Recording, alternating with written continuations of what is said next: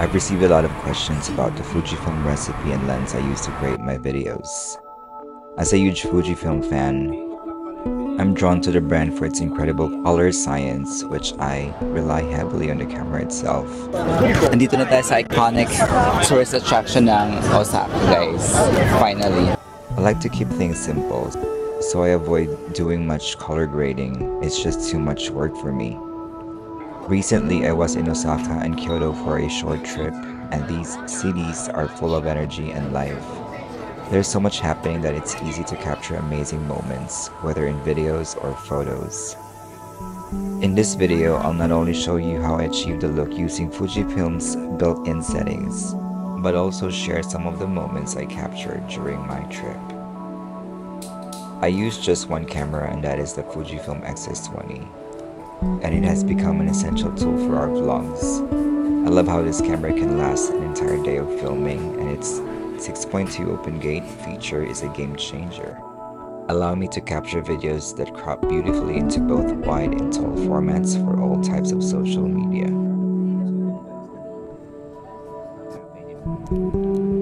The lens I pair with it is the Viltrox 27 f1.2. I'm consistently amazed by its incredible sharpness.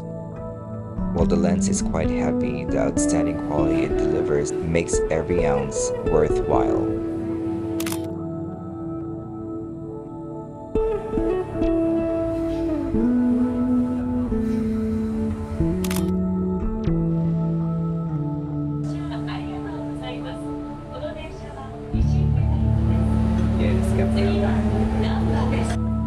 The recipe I use is based on Reggie's Portra, with a few personal tweaks. I've set the film simulation to classic chrome to achieve that rich, nuanced look.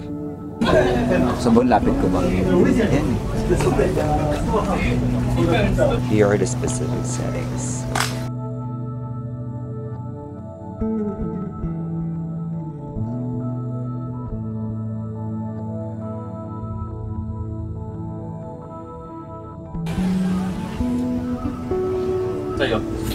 Hojicha latte. And one Hojicha latte. Iced. Iced.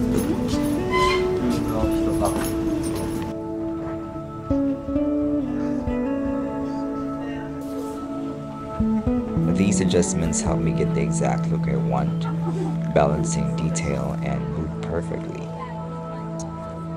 So that's a wrap on the Fujifilm setup I use and the settings that help me capture the moments you see in our videos. If you have any more questions or need further details, feel free to drop in the comment section below. Don't forget to like, subscribe, and hit the bell icon to stay updated on our latest videos. Thanks for watching. Young and Mike.